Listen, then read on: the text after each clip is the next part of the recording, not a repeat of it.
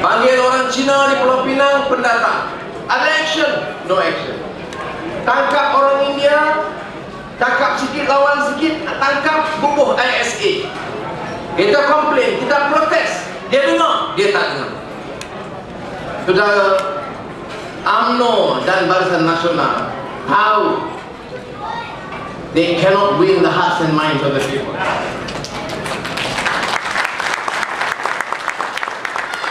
Yang dia boleh buat, beli orang.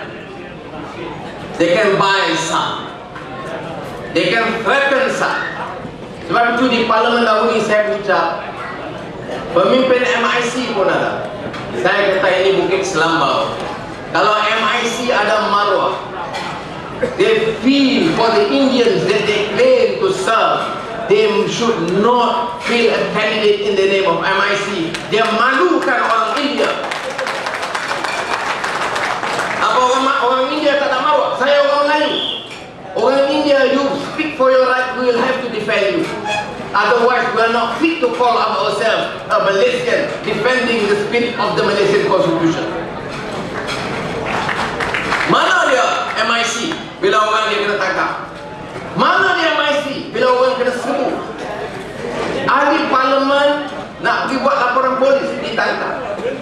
Indians second class citizens in this country. Why must some Indians accept that fact? Why must a Malay like me and Chinese like Tinilo or Edwin, or Malays like Kamu Bareng, Chinese like Tianchua? Why can't we non-Indians stand up to defend the rights of the Indians? Why can't Indian leaders speak up and defend their rights?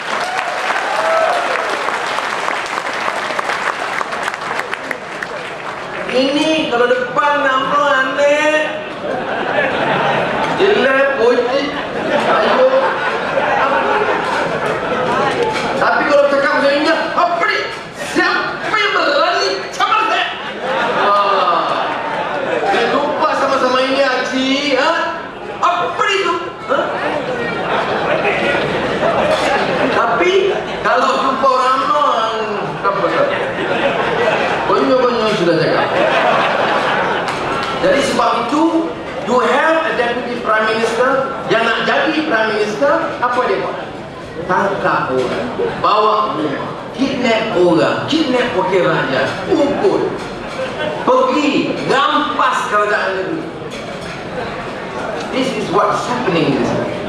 And kita malu kalau ada orang Cina, ada orang India, orang Melayu yang rasa dia mau sokong UMNO atau MCA atau gerakan atau Barisan Nasional.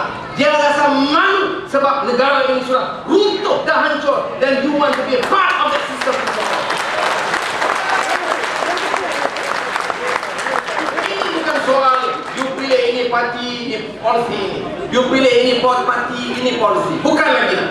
Ini you pilih corruption, you pilih intimidation, you pilih kidnapping, you pilih an attempt to hush and close up murder cases. You pilih sistem yang merosakkan institutions of governance, the rule of law.